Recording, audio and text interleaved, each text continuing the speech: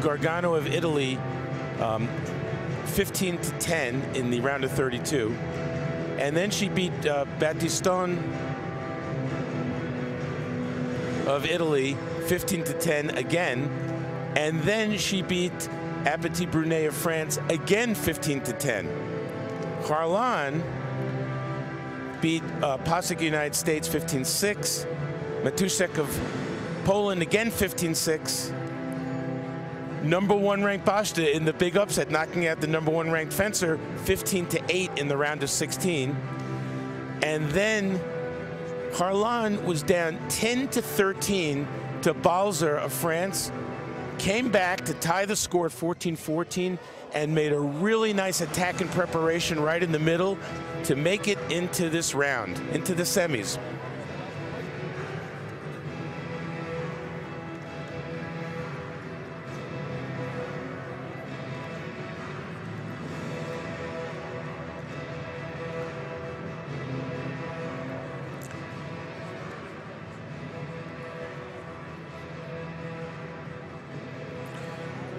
So Kharlan might be one of the most decorated fencers ever in any weapon, certainly in women's sabre.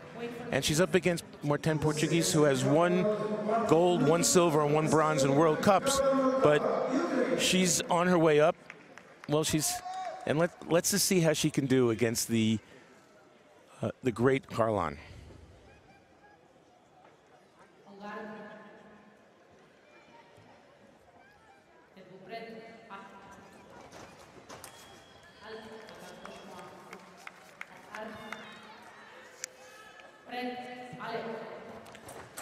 The referee is Andriana Doana of Romania, and the video ref is Vincenzo Costanzo from Italy.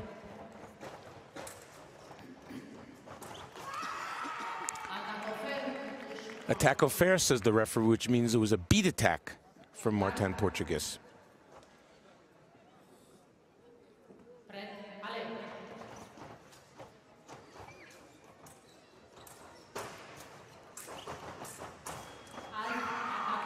A beat from the right, and then a second beat, and an attack.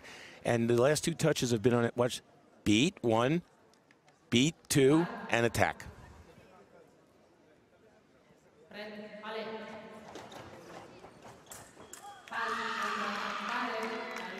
Kharlan was waiting there in second intention. She drew Martin-Portugues' attack and was waiting. Watch her wait for the parry. Parry, riposte.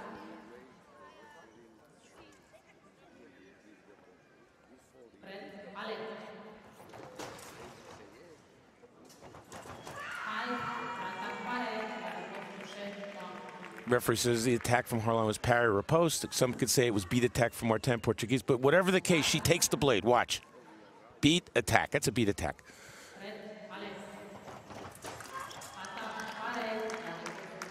Well, that attack from Martin-Portugues was just from out of distance. She was too far away, and it gave Kharlan the chance to see what was happening and retreat just enough to make the parry and the riposte.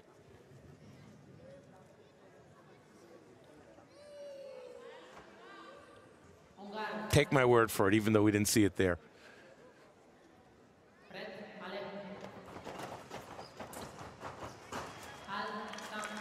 And that's the first long attack from Kharlan. It's a long attack. As a fencer, you just don't like being pushed to the end that quickly, so I look for Martin-Portugues to go forward the minute the referee says allez, or go.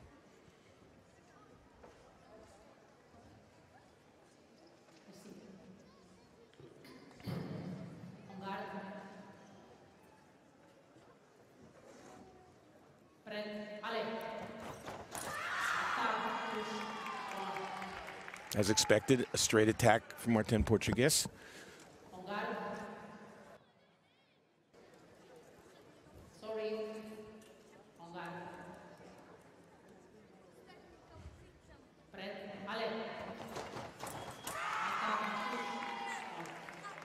Martin-Portugues caught Kharlan a little bit flat-footed there, right in the middle. That's the box, that 4 meter zone in between the 2 on guard lines.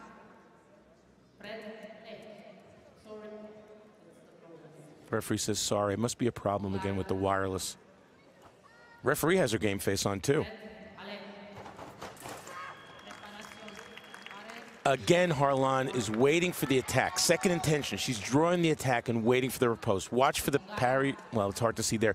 Parry riposte. There's a couple times now Kharlan has done the same action.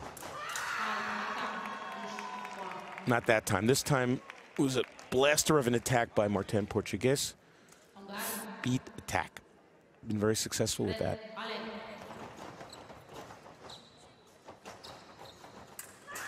Uh-oh. To add insult to injury, not only did Kharlan fall down and maybe scrape her hand there, looks like she's looking at it, but the touch also goes to her opponent,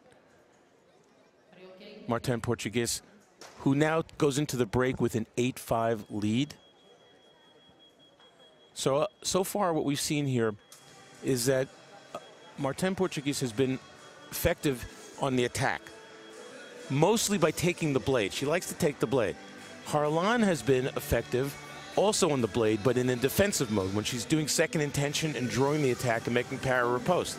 So it's a game of cat and mouse.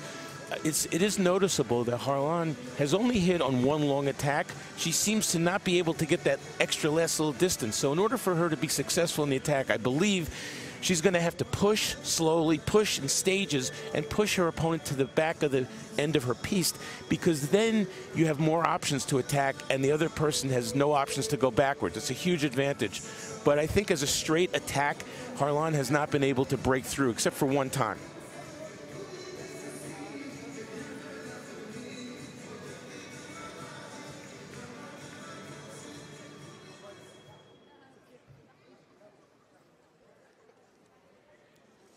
Fixing her hair there.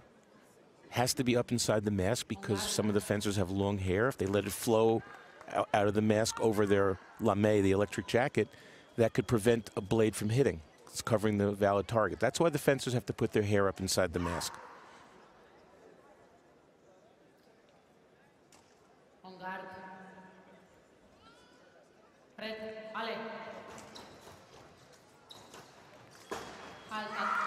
Well, Kharlan did what I suggested, which was push in stages down to the end, but not enough. She needed to do one more because Martin-Portugues was able to retreat just at a distance and score in the counterattack.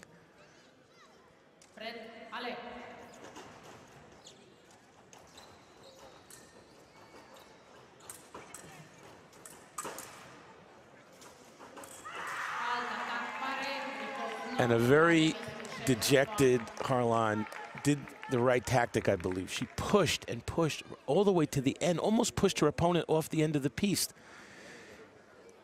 And then she fell short, and she was a dead duck when Martin-Portugues made her new attack.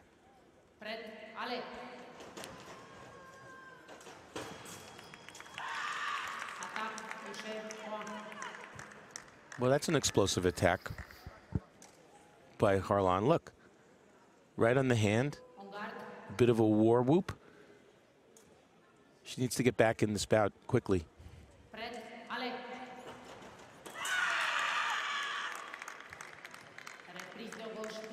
Reprised attack from, says the referee, which means that Kharlan initially was short. When she's short, the opponent has a small window to make the new attack. Let's watch. She was short, and it's either the opponent has the right to make the new attack, or the opponent, if the has the or the original attacker has the right to reprise, make the continuation if the other person didn't make their move. And that's what the referee is saying. The attack was short, but Martin-Portugues waited too long to make her new attack. And that gave the second action, or reprise, to Kharlan.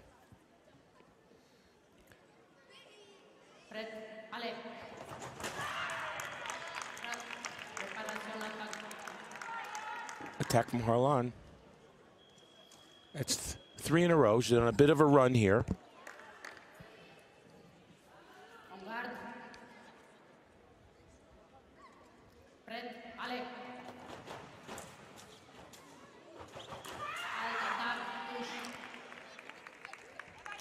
That was a nice touch by Martin-Portugues, not a nice touch by Kharlan. She just made a counterattack with no real plan right in the middle of the piece.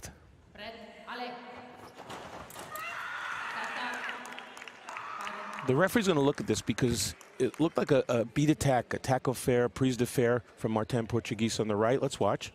beat attack. And the question is whether Kharlan, when she went for the head parry there, blocked it before she got hit. It's either a Malparé and she got hit, or she blocked it and made the riposte.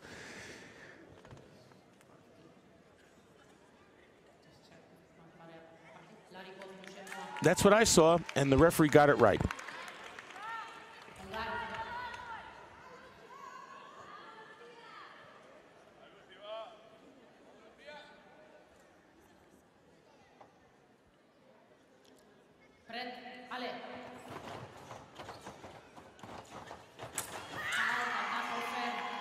Again, the beat attack by Martin-Portugues. Her actions are on the blade. Kharlan has to know that, so she can't give the blade away that easily because she's getting hit on the attack.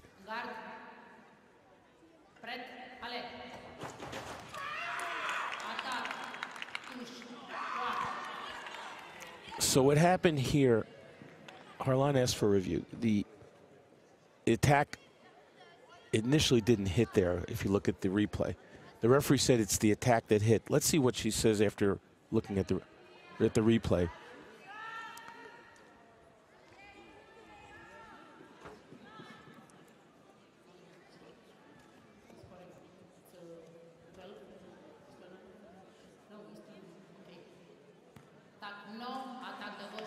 The attack was no. Initially it didn't hit. We saw the light didn't go on, and that's the beauty of replay.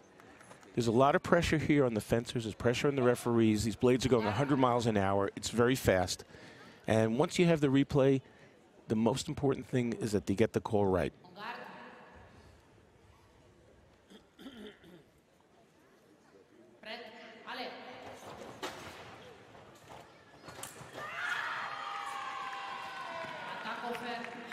Attack fair, says the referee. Again, it's every time Martin-Portugues takes the blade. Kharlan went for the counter, the riposte again, but that time she missed. Beat attack.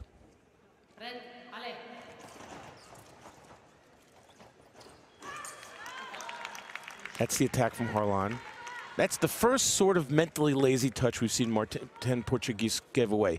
She gave that touch away, basically. Didn't go backwards, didn't parry, just sort of counterattack.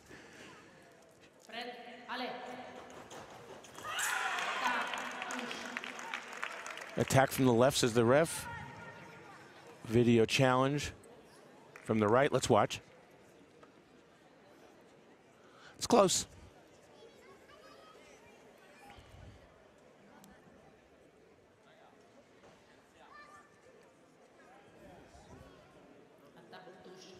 Referee maintains the call. It's 12-13. Kharlan was sort of out of this bout for a while, but right now it's a coin flip.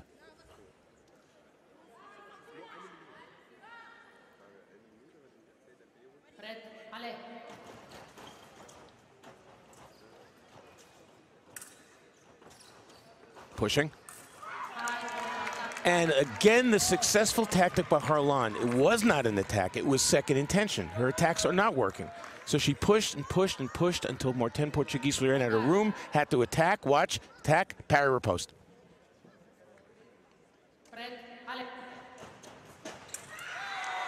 Went to the well again. Did Kharlan look for the second intention riposte, but this time Martin-Portugues broke through. She's one away from the gold.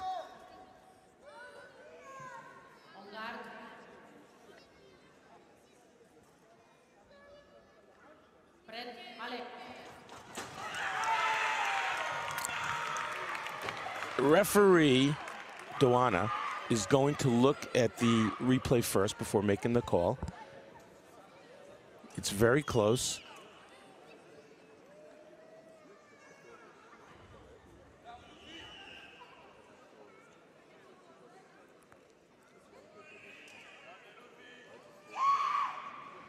So we either have a tie score or we have someone in the gold medal bout. And now we're going to find out what it will be. And there it is. The referee gives the call to Martin-Portugues, who's into the final against Georgia Du. The video referee is calling the referee over. I think he has a different point of view.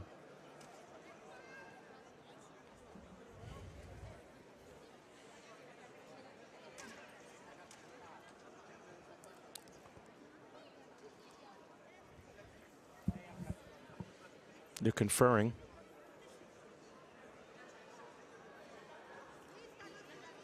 Who knows, we could have a reversal of this call and a completely different outcome. Here comes. Sorry, my mistake. Referee says, sorry, my mistake. Attack for Kharlan. Whew. So Martin-Portugues just went from the gold medal bout to 14-14. Can you imagine what's going through her head right now? Not a fun place to be, but it's down to one touch. You've come this far. Martin-Portugues has been winning with the beat attack. Kharlan has been scoring touches with the second intention riposte. Let's see what they do.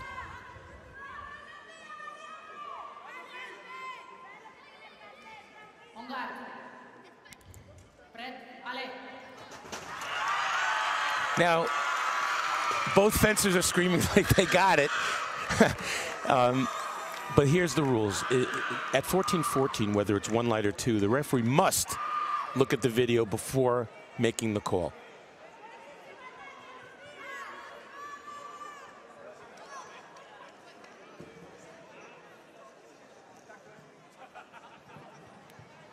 And here comes the answer.